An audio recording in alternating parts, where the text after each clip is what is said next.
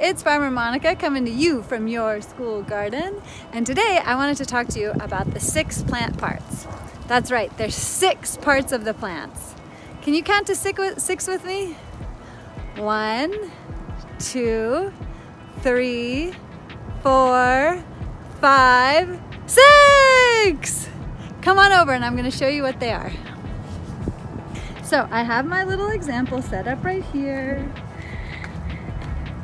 And the first part of the plant are the roots. So the roots are underneath the soil and they provide stability and they bring up the nutrients and water. And they are underneath the soil. So we often don't see them. But this plant, as you can see, is dead, and so I pulled it out of the soil so I could show you. So we have the roots. Then after that, we have the stem of the plant. So the stem is what moves around the water, the nutrients, and then also the energy that the plant creates from photosynthesis. So roots, stems. Then next we have the leaves. And the leaves are the place where the plant can photosynthesize and makes its energy.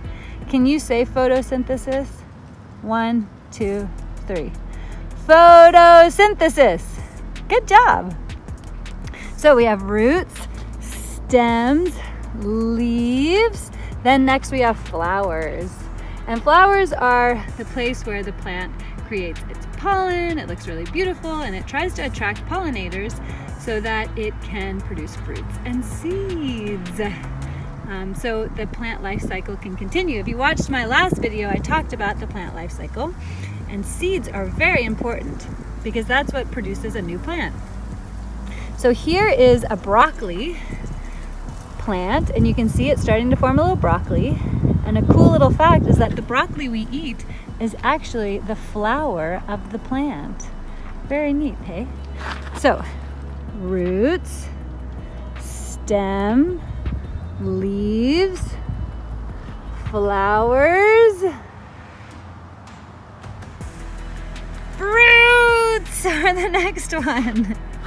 So fruits are the 5th part of the plant, and they are what happens once the flower is pollinated. The plant will start producing a fruit, and there are a lot of fruit that we eat, right? So here's a tomato fruit. We eat that. Here is a loofah fruit. We won't eat that. This is how loofah sponges are made. So this is the fruit of the plant, although we wouldn't eat this one. But there are a lot of fruit that we do eat. Fruit of plants are very important because inside of the fruit are where we find the seeds. And as I just mentioned before, that's how the plant regenerates. So you would take the seed, you would place it in the soil, and a plant would sprout, and the plant life cycle starts again. Here's a cool, I cut open one of the tomatoes so you could see the little white seeds on the inside of the tomato. It's very neat. So we have, one more time, roots, stems, leaves, flowers. Look at those beautiful flowers. Fruits and seeds.